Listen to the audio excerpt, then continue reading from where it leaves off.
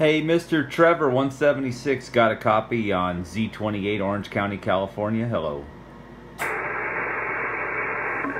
Z28 Orange County, making a trip, no problem, down under, roger. Hey, roger that. Hey, if you don't mind me asking a question, I got two antenna questions for you. One is, how big is the boom length on your antenna? And then the second one is, how high is it off the ground? Oh, yeah, you want to go down one? Do you want to go down a channel there, roger? Yeah, QSY. Down under, you copy 924 Portland, Oregon, 924 Portland, Oregon. Yeah, copy that station with the antenna PO. Yeah, there's also 924 trying to reach you there, 176. But I was just curious. I know you got a nice antenna set up, and I always hear you real strong. You're bouncing between S9 and 20 over. So I was just wondering what your boom length was and also how high you had the antenna. This is Z28. Oh, roger. Yeah, well, the boom length, not that long. It's 26 meter.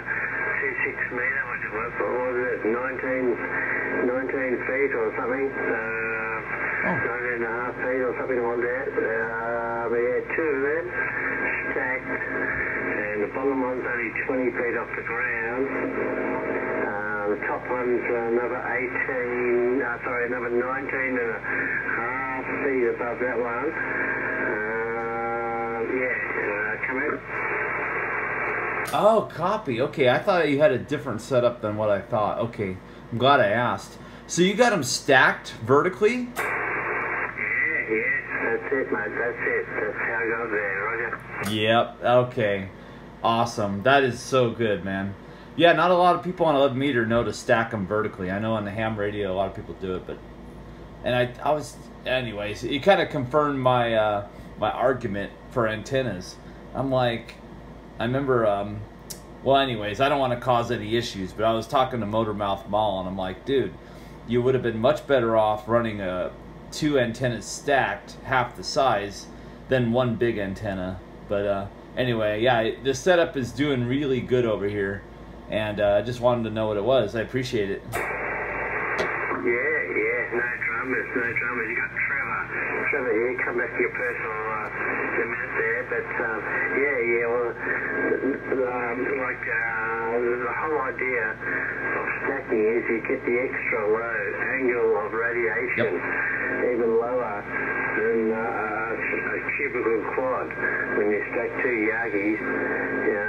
So therefore, less low angle radiation, less bounces, stronger signal, roger? Yeah, right. There's a bunch of benefits. Yeah, the lower angle of radiation, and then the other is the fact that you're not narrowing your vertical beam width, but you're not narrowing your horizontal beam width, and you don't really necessarily want to be two directional on your horizontal side, so you're smooshing down your vertical. And then the second benefit is the takeoff angle is lower. That's so cool, man. What was the other thing I was going to ask?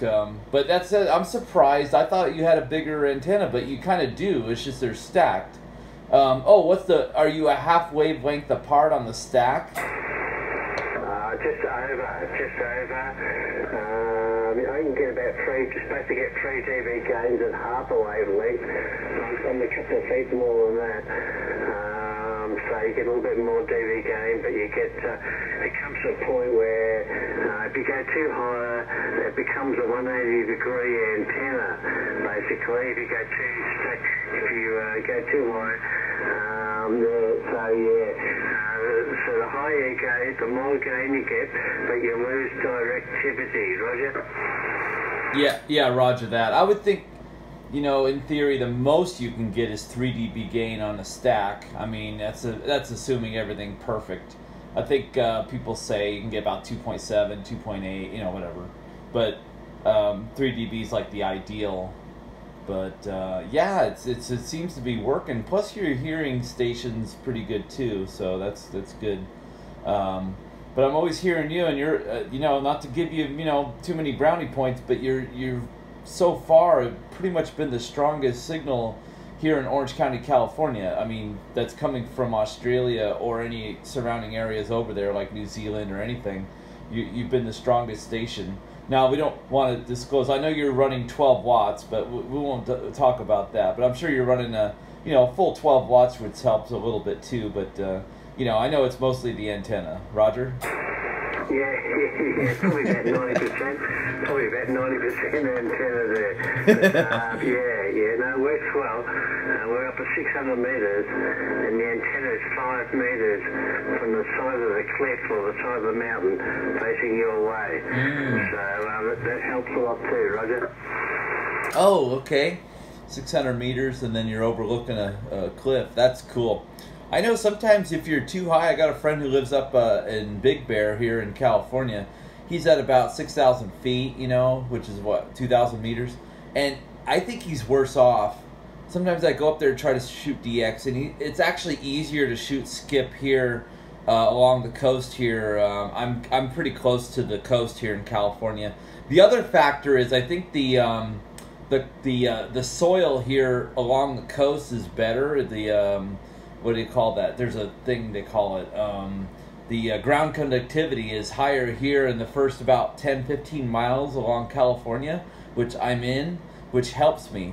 Which people that live about 20 or more miles inland, their ground conductivity reduces. So, I think that gives me a little bit of an advantage too. Yeah,